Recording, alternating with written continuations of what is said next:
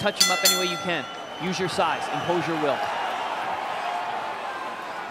Lomachenko, Twigendow, Sosa, Walters, Martinez, Russell. Maneuvering Crolla without throwing many punches, just kind of walking him down, if at all so far. And you hear everything. When you are a professional boxer, you're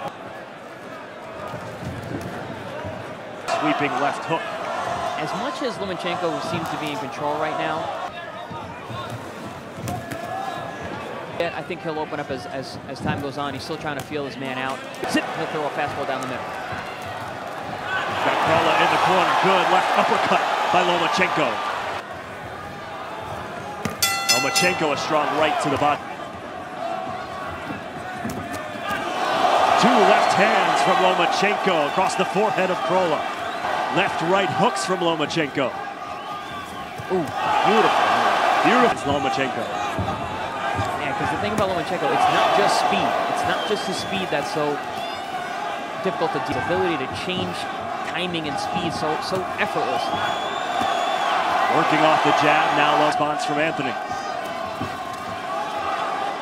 Which is unanswered from Lomachenko with Crolla on the ropes. A left hook, another left hook. Crolla's back's on the ropes. Lomachenko smells blood. Lomachenko with 15 seconds to go in the third. Crolla being held up by the rope. And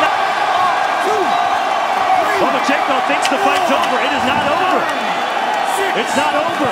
Different than a standing 8 count. That was a saved by the rope situation. Lomachenko picking up right where he left off. Almost the same exact position. Crolla Lomachenko needs to be careful here. He doesn't want to throw caution to the wind. He still has a dangerous champion in front of him.